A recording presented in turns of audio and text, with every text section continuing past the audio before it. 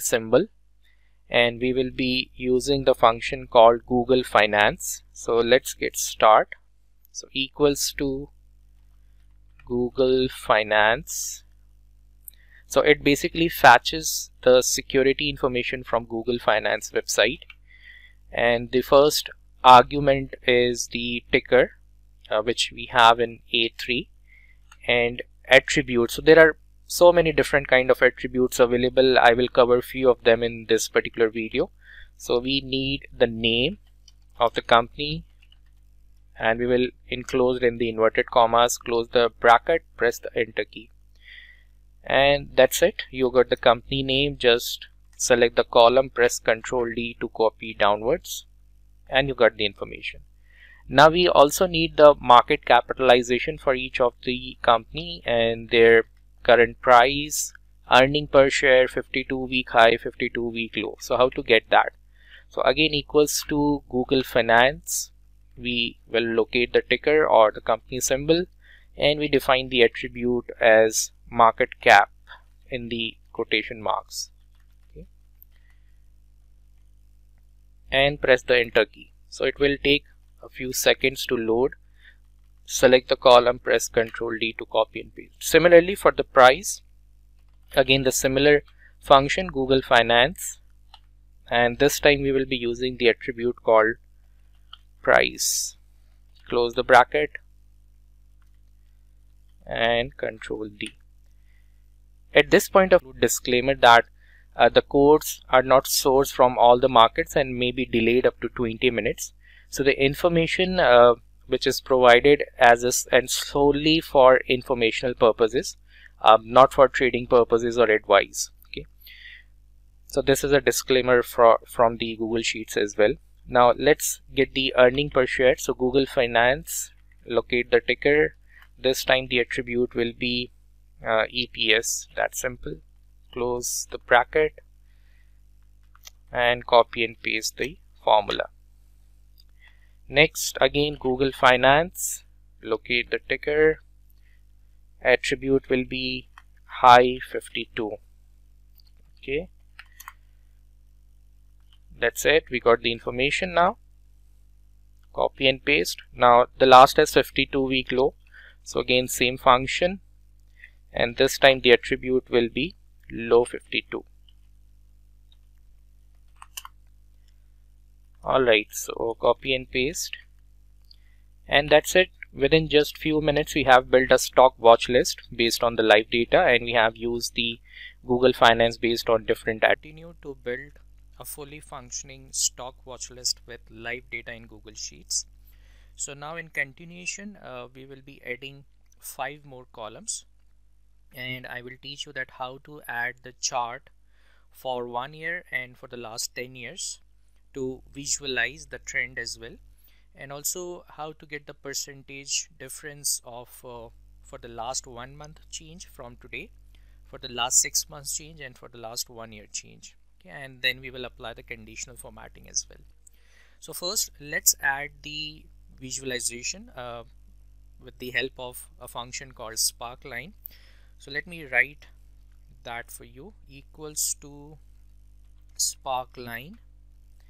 Then we will add a function called index, and we will add another function Google Finance. Let's call a cell A3, which is ticker, a company symbol which is in A3 in this particular case. Then moving further, comma, the next argument is the attribute. So in the quotation marks we will add price, comma, then the starting date. So we will add a function called eDate, open the bracket, start date, which will be from today. So today, bracket open, bracket close. That will fetch the today's date, the current date, and then how many months we want to go back. So for the last 10 years minus 120. Okay, close the bracket, comma, then let from the other line today function again, bracket open, bracket close, another bracket close, then comma, comma 2, column 2, bracket close for the index. And for the spark lines options, how we want to have that spark lines. So in the curly bracket we will writing within the quotation marks chart type, comma, we want it as column, then semicolon, which kind of color you want. So in the inverted commas color,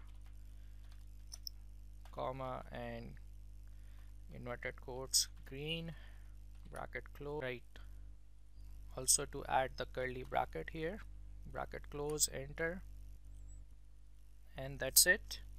You got the last 10 years chart. Just select the column, press Ctrl D to copy and paste, and it will take few seconds to just give the results. So see how easy it is. Also you can change or do some changes, like if you don't want a column as a chart type, you can add a line. Let's see how the results look like. Okay, so as you can see here, press Ctrl D to copy and paste. So this is how we can add last 10 year charts to see the visualization, how the stocks is trending, right? Let me keep it as a column again, column. Okay. Now we will be doing some minor changes to get the last 1 year spark line. So we'll copy this and we'll paste here, and instead of -120 for the last year, we will say that just 12 months, and copy and paste, Control D. That's it. See how easy it is. Now we will write the logic for getting the percentage, either a positive or negative, a percent change for the last 1 month from today, for the last 6 months, and for last 12 months on different company stocks. So let me write the logic here. So equals to we start with the price, stock price, which is in D3 cell. Okay, then minus index. Let me write it first and then I will explain. We'll be also adding Google Finance, so we need to define the ticker, that is in A3. Alright, then the attribute, so that is the price in the quotation marks, comma, the start date, so we will add eDate function. Starting date is today, bracket open, bracket close. And for the last month change, so we will be writing here -1, bracket close, comma 2 for raw and 2 for column, bracket close, divide by again that price, which is in D3, and press the enter and copy and paste. Alright, so we got either positive or negative percentages for last 1 month change. Similarly, I will copy this logic, paste it here for last 6 months, -6, Control D. So format will be of percentage. Okay, you can make it bold as you like, you can do the formatting. Alright, so let me explain the logic of this formula.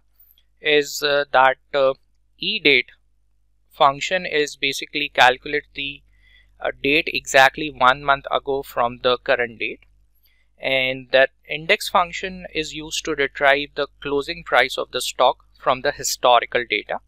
So the second argument, which is for the raws, specify the second raw of the historical data, and that's the third argument of the index, which is column, specify the column which is closing price, and divide by D3 is the difference calculated above is the divided by the current stock price. Okay, and for the last 12 months, let's copy this, paste, and we need to do a change here. Instead of -6, -12,